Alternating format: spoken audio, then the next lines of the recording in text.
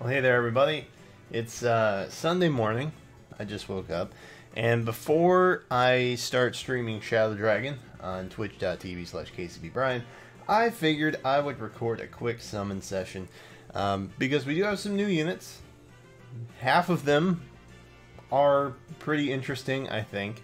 If you saw my banner review video, which if you didn't, no disrespect, it's super long, totally get it. But I wanted to be in depth. I genuinely think that Lugh and Thea are both kind of just, I don't know. You could build a different unit that's pretty much available at 3-star, and just put some effort into it and plus 10 it, and it would almost, function the same way. And then there's Sue and Idunn. Still don't know how to say her name properly, but I'm sure you'll let me know in the comments. The big kicker is I actually have a pretty good Halloween Myrrh that I got back in October, which essentially functions the same as Idunn, and Sue is a bow cav, and I love Cavalier units, and that's probably my mainstay. If there was one unit who was the most unique, it's probably Sue. I think Idunn is probably the strongest of the units that we have available.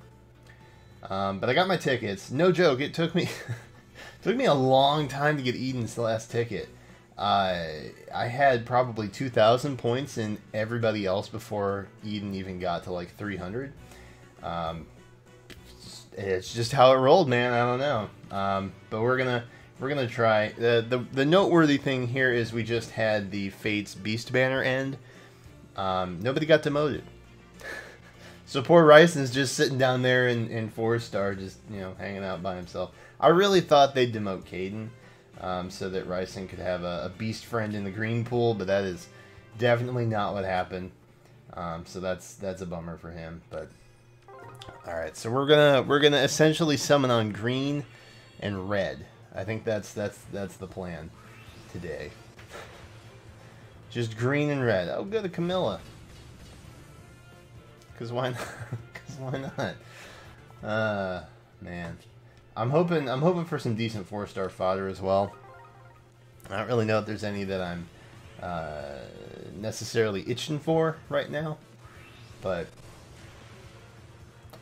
more often than not, I find myself needing 5-star fodder at this point, which is just very unfortunate for me lately. The last time I had good summonings were probably back in December. It's been a couple months. It's been a rough couple months over here. Ooh, okay. So we get to spend a ticket on a red. 4 or better, so that's good. Happy about that. It's a stall. Not super happy about that. Real talk though, I genuinely loved Stall when I was playing Awakening for the first time. He was my dude. Ooh, okay. So green. The tricky bit about green is there's Rye, and Rye is pretty easily replaceable by like a Nino or a Soren, and I don't know.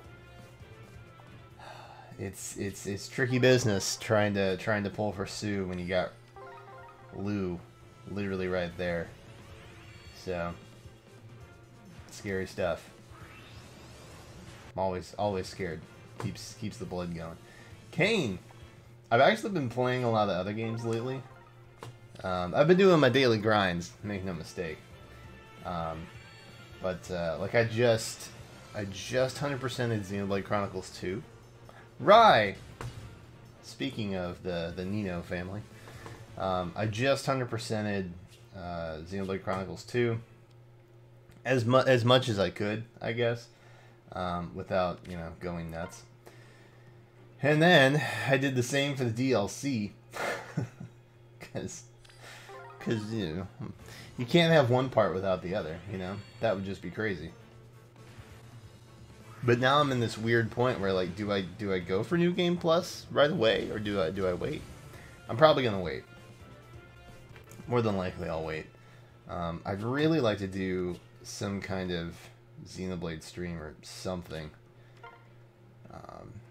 Because it was a franchise I hadn't really been familiar with before. But I genuinely have a deep fondness for it now, and I want to know more about it. I want to get the first one on the Wii too, but it hasn't really been a purchase priority as of right now. All right, so we've actually gotten 5 summons without using any orbs, so that's pretty cool. The ticket system is nice. I will openly admit that I am a fan of the ticket system, even though I never get anything good from tickets. It gets the rate up just a little bit so that you feel slightly better about actually going in here with orbs. Man, why am I getting so many colorless? There's not even a colorless unit on this banner. What is going on, IS? What is this about? Rudeness. That's what that is. Also picked up, I don't know if you guys are big Octopath Traveler fans, but whew. We're getting a mobile game prequel, I think. And I covered this on CantoCast too, that Square had trademarked in Europe HD 2D. Probably 2 months back-ish, 6 weeks maybe. And that was actually one of the things that they featured in the trailer. So I think it's going to be like a worldwide release. I don't think it's going to be just Japan, because Japan has so many mobile games, you guys. Oh, hey, I can use all these stones. Probably should save the green one for last, because there's so many red. But that's okay. Maybe we'll get Sue and Idunn. Oh my god, we got Sue. What? What? No. That really happened? Dude, that happened? I'm a wizard. I just made magic happen. I literally made magic happen just now. Alright, let's check out these stats. HP boon, or asset, res flaw. I think that's okay. I don't know what the banes and boons are, or the supers. I don't know what the supers are, but we got her, and like nothing's touching attack and speed, which is basically really what you don't want. At best, you don't want anything flying attack or speed. So I think that pretty much works. I think her res stat is naturally higher though, which is a bit of a bummer. But at this point, honestly, if I don't get Idunn, I'm pretty okay with it for the most part.